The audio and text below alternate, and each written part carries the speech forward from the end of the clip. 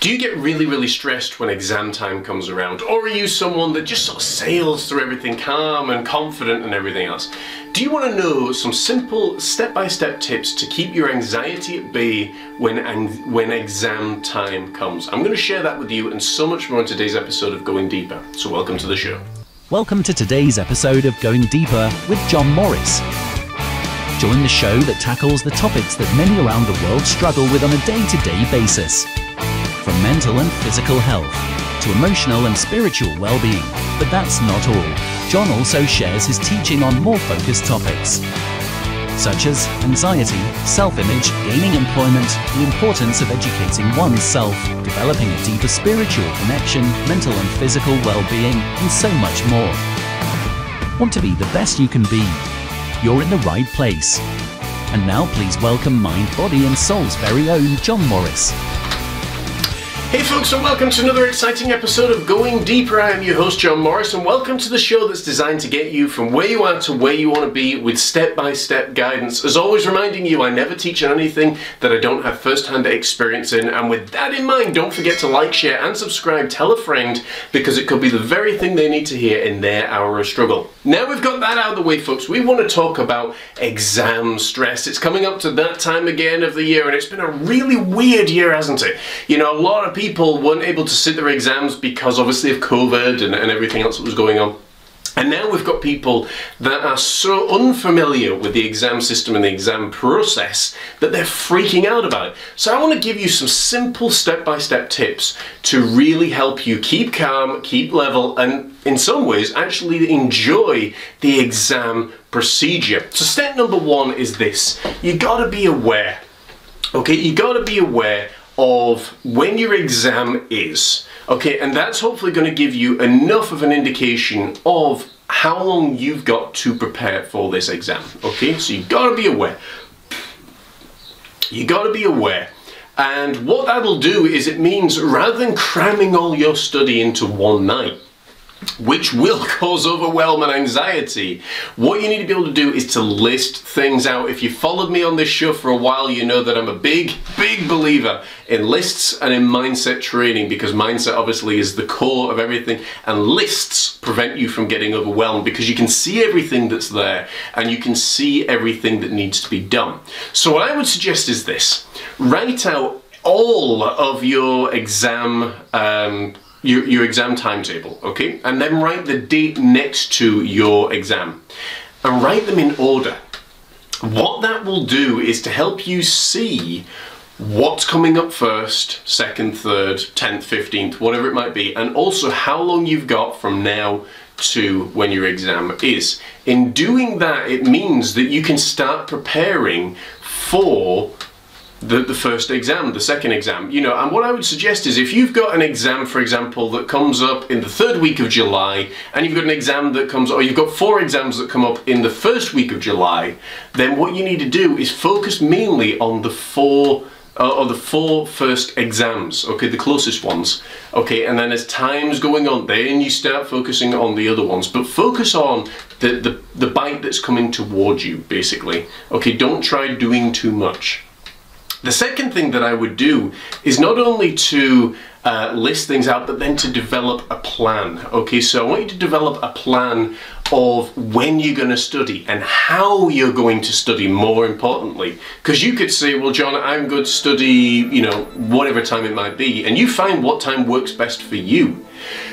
And then figure out how you're going to study. Some people work best learning online, like what we're doing now with videos. Some people work best with a coach. Some people work best, you know, sitting there reading books. I work best visually and audibly because that's the way my mind works, and certainly with visual dyslexia. I remember when I was studying and I sat there, I had the books open, I'm reading, and as a teenager that didn't know any better, I just couldn't get anything. I didn't remember anything, and it was tragic. I didn't do well on my exams for that very reason, because the way I was trying to learn when I was in school, which was the traditional method, was the way that, again, the majority of people learn, but it wasn't the way that worked for me. I found out several years later when I went back for my English and maths hires that, you know, I could sit there, but the way that the teacher taught was very different. She would have visual and audible videos and presentations that were there that connected with me, that connected and helped me focus into these things. And I can still remember to this day sitting watching the reduced works of Shakespeare Company's portrayal of the full works of William Shakespeare. And a lot of the information that was there was enough to trigger an association, because that's the way our brains work, to trigger an association that would help me remember the facts that I needed to remember. So how you learn is really, really important. Okay, so you've got your plan and you've got your list. That's really important. The third thing that I want to suggest that you do is this. Set aside periods of time and decide for yourself, only you can decide this, not your parents, not your grandparents, no one else, only you can decide how long you're going to study for. Okay, some people work best, if in me for example, I put on the audiobook and I listen to the full thing. Sometimes I listen to it 2 or 3 times, but each time I get a really, really good idea from it, okay? So you got to decide how long you're going to study for. Some people work best studying for half an hour. So you have 30 minutes on, 30 minutes off. So it's 30 minutes of study and then 30 minutes of chill, relax, play a game, do whatever it might be, go for a walk, whatever relaxes you and puts you in that state of mind. And when that 30 minutes are up, then you go back to studying again, okay? And that's going to help you develop what I love to call the least of disciplines. It's one of my old teachers, Jim Rohn, that used to talk about the least of disciplines. This is something that you can use not just now, but in your future life as well. Because what happens is this: if you are really, really focused with yourself, say you're going to study for 4 hours, okay? Oh, sorry, let me reframe that. Let's say you've got 4 hours, okay? And for 2 of those hours, you're going to study. For 2 of those hours, you're going to relax, okay? And it's 30 minutes on, 30 minutes off. Set a timer, okay? So as you know, when you're studying, bang, bang, bang, bang, bang, ding, click, you stop studying, okay? Now it's your 30 minutes of relaxation. Again, set a timer. You know, you chilled out, you relaxed, bing, straight back to studying. What this is going to do is, again, it's called the least of disciplines, and it's going to mean that you are developing a discipline within you that means that you're going to do what you see you're going to do and what you've decided for yourself that you're going to do. Okay, what that will do is to build all the other disciplines in your life. Now, some people may not be very, very naturally disciplined. It can be learned. It's a mindset. There's no difference between you and me. Remember that. Some people are very good at being disciplined. They can do it to the very second, you know. But it's really, really important to do that. So once you've got your list, once you've got your plan, and then decide how long you're going to study for, that's when hopefully you're going to start seeing results and test yourself. Okay, so test yourself. If you've got an oral exam, if you've got a written exam, you know, read the page and then close the book and then say, right, how much can I remember from this? I mean, the whole thing with exams anyway is a bit ludicrous because basically it's about, you know, it's a test of who's got the better memory, pretty much. That's a topic for another time. That's not this topic. Right now, you want to know how to reduce your stress for exams, and you want to know a step-by-step plan that will help you do that. Hopefully, if you do this, the aim in doing this at least, is that you will be able to go through these exams calm, cool and collected, knowing that you know the facts. So it could be, I'll just elaborate on the final fact. In fact, that was a good one. Okay, so when you study for half an hour, maybe do 20 minutes of study. And if it's maths, let's pick maths, okay, because it's easier for my brain to work with. If it's maths, okay, and you're studying trigonometry, statistics, you know, algebra, whatever it might be, you study for 20 minutes, close the book, 10 minutes, what can you remember? You know, ask yourself the questions, you know, what can I remember about this? What can I remember about this? A lot of the books now that you will get, a lot of the study books, have questions in the back of the books. Again, that didn't happen when I was a child. That wasn't even around until I was at university age. So that's something that hopefully will help you, and then, you know, keep working on it, keep practicing on it, keep focusing on it. If you know that you are struggling, you know, in certain areas, focus on that.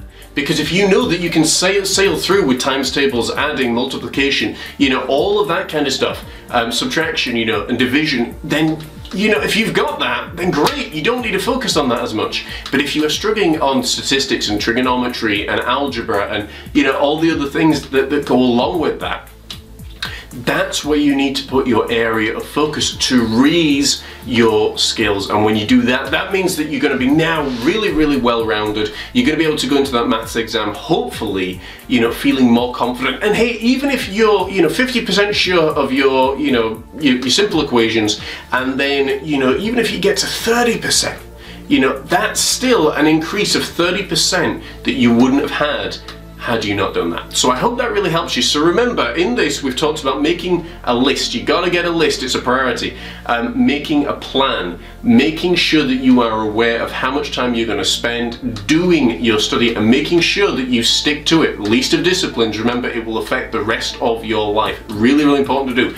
And then the final one, you know, focus on, in some ways, the areas that you aren't so confident in, that you need to develop, that you need to build up. And if you do that, that should hopefully be a winning success formula for you.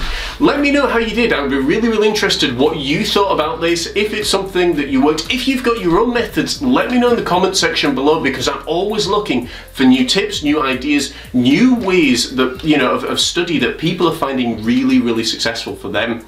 Because it means then I can be a better coach, and that's ultimately what one want to do. And when we're talking about coaching, if you're interested in coaching, even for exams, you can get in touch with me directly at thebattlesweallface.com, or drop me a message in the comment section below. I would love to hear from you.